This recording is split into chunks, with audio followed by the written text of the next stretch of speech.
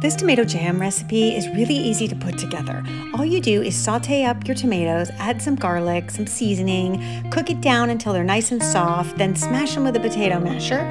Then add some honey, a little bit of balsamic vinegar, and some herbs to Provence. Then you can cook that down, continuing to stir until it's nice and jammy, then chill for 1 hour. Then top some burrata cheese with some balsamic glaze, spoon over that delicious tomato jam, garnish with some freshly torn basil leaves, and serve with grilled bread. Yum!